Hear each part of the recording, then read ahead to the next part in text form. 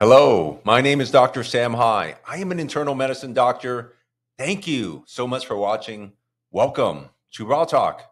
This is episode number 46. Raw Talk is unfiltered, it's unedited. I give you my thoughts and opinions on health.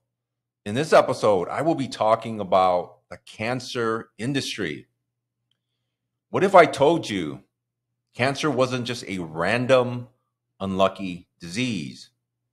What if I told you that every year, billions of dollars flow through an industry that depends on you staying sick, not getting well? And what if I told you there's a simple, powerful truth about cancer that's been buried for nearly a century? A truth that could save lives, but doesn't make anyone rich.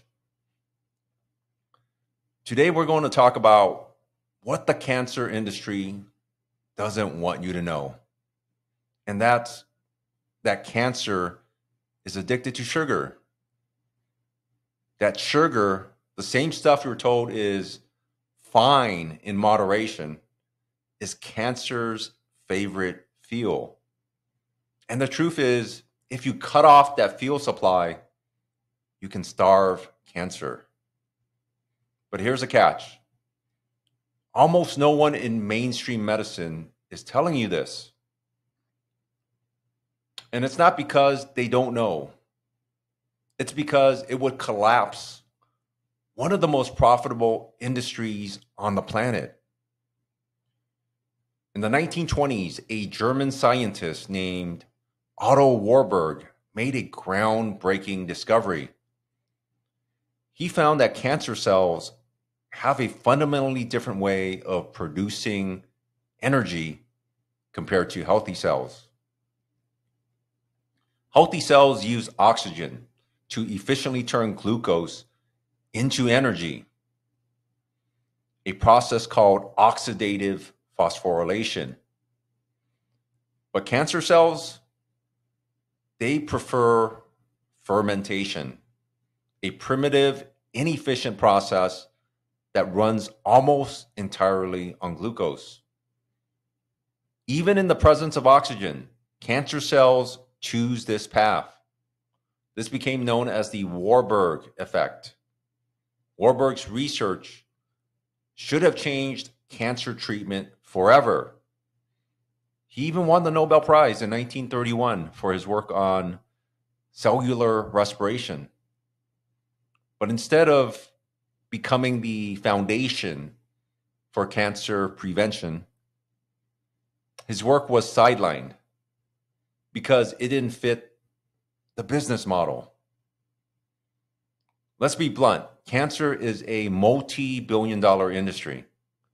In the US alone, cancer care is projected to cost over $240 billion per year by 2030. And here's the ugly truth. Preventing cancer is far less profitable than treating it. Chemotherapy, radiation, endless scans, expensive medications, these are revenue streams. But telling people to cut sugar, avoid processed carbs, and change their diet, that's not a billable procedure. In fact, Big Food and Big Pharma are very collaborative in a very strange way. The very companies making ultra-processed, sugar-laden junk food are often the same ones funding pharmaceutical research. PepsiCo has donated millions to cancer research foundations. Coca-Cola they sponsor health initiatives. It's the equivalent of a cigarette company funding lung cancer awareness, a complete conflict of interest. Let's cut through the noise. Every carbohydrate you eat breaks down into glucose, whether it's white sugar, healthy brown rice, or your morning oatmeal. It all spikes blood sugar, and cancer cells love it. PET scans, the gold standard for detecting cancer, prove it. How do they work? They inject you with a radioactive glucose tracer. Cancer cells light up like Christmas trees because they're sucking up sugar at a rate that's about 10 to 12 times faster than normal cells. The logic is undeniable. If cancer cells thrive on glucose, reducing glucose availability should slow their growth. Yet mainstream cancer treatment rarely includes aggressive dietary intervention. Why is that? Because you can't patent steak and butter. Here's where the carnivore diet comes in. When you eliminate all plant-based carbohydrates, you push your body into nutritional ketosis, a state where fat, not sugar, becomes your primary fuel. Healthy cells adapt beautifully to burning fat and ketones. But cancer cells, many can't make the switch. They're metabolically inflexible.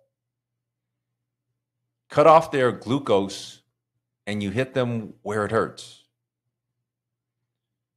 Studies on ketogenic diets in cancer patients are showing promise.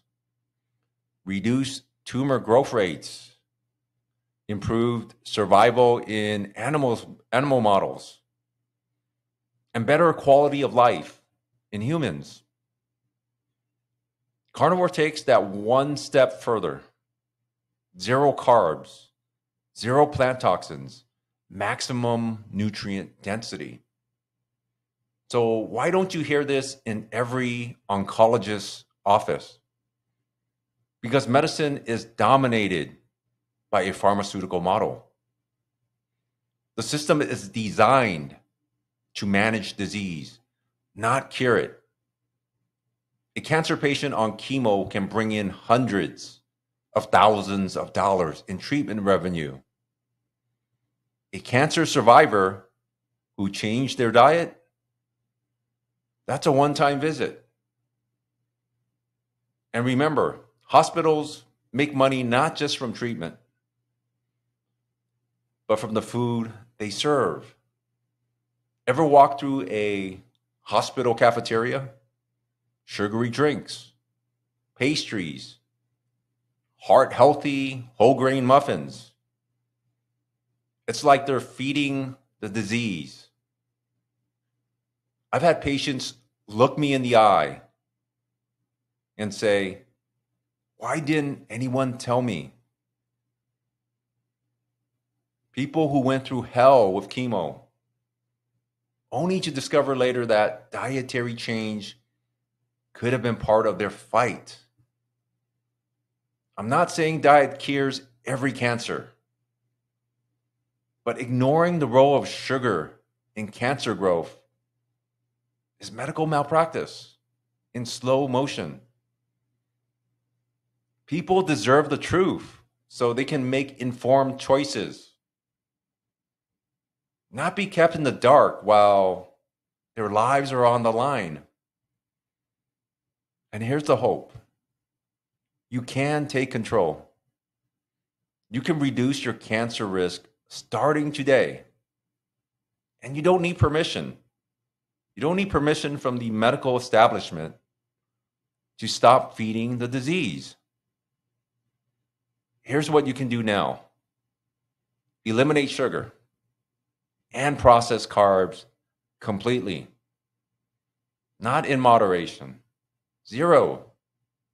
Adopt a carnivore or strict ketogenic diet. Make fat and protein your primary fuels. Focus on nutrient density. Steak, eggs, fish, liver. Give your body what it needs to repair. Manage insulin. Chronically high insulin feeds both cancer and metabolic disease. Educate others. Share this knowledge. Because the system isn't going to do it for you. The cancer industry doesn't fear the next drug. They fear an informed public that stops feeding the disease. Sugar is cancer's lifeblood, and you have the power to take it away. The truth has been buried for nearly 100 years, but you're hearing it now. The question is, what will you do with it? If this video opened your eyes, share it. Leave a comment. Tag someone who needs to hear this. And if you're ready to take the next step, to break free from the food matrix and reclaim your health, join me. Join me inside the 90-Day Carnivore Blueprint. We have an amazing, growing community, and I want you to be a part of it. The link is below. Your body can heal, but you have to stop feeding the enemy. All right, guys. Thank you so much for watching. I appreciate all of you. Please like, comment, subscribe.